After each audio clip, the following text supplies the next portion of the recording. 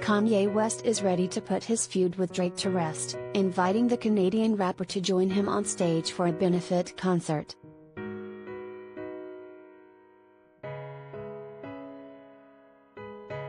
Kanye West is ready to end his decade-long feud with Drake. Music executive J. Prince shared a video with the rapper, 44, on Twitter on Monday, November 8 from the Rothko Chapel in Houston, Texas, which featured Kanye asking the Canadian rapper, 35, to come together and join him on stage for a benefit concert to free Larry Hoover, the convicted co-founder of Chicago street gang Gangster Disciples. The reconciliation attempt comes after Drake joined Travis Scott for Day One at his now-cancelled Astroworld Festival, which left Tate dead after a crowd surge.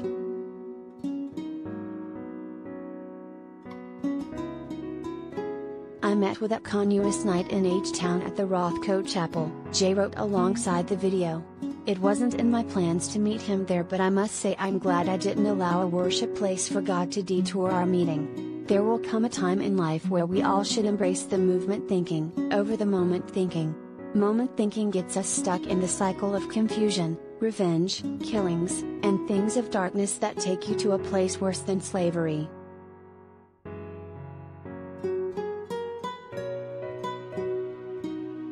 In the video, the Donda rapper reads the following statement from his phone: "I'm making this video to address the ongoing back and forth between myself and Drake. Both me and Drake have taken shots at each other and it's time to put it to rest. I'm asking Drake on December 7th to join me on stage as a special guest to share the two biggest albums of the year, Live in Los Angeles, with the ultimate purpose being to free Larry Hoover."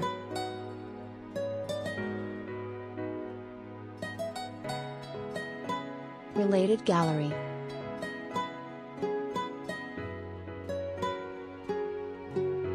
Drake, photos of the Grammy-winning rapper.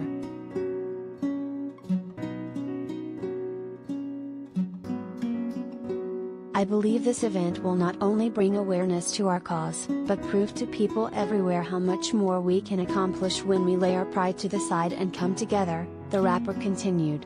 Jay explained in a follow-up tweet that he met with the rapper after Larry said he would like to see peace between Kanye and Drake.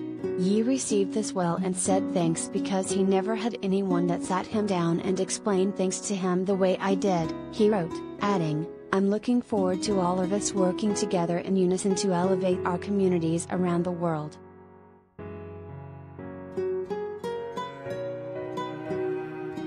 Larry is serving a life sentence for gang activities and continuing to orchestrate such from prison. Supporters have pointed to his reform after he began discouraging violence among followers, instructing them instead to go to school, and transforming the GD and Gangster Disciples to growth and development. During Kanye's infamous meeting with then-President Donald Trump in 2018, he championed First Step Act, prison reform legislation that would reduce jail time for drug offenders and address the racial disparity in these punishments. The rapper also encouraged Trump to commute Larry's life sentence. While he didn't commute the sentence, Trump ultimately signed the First Step Act into law.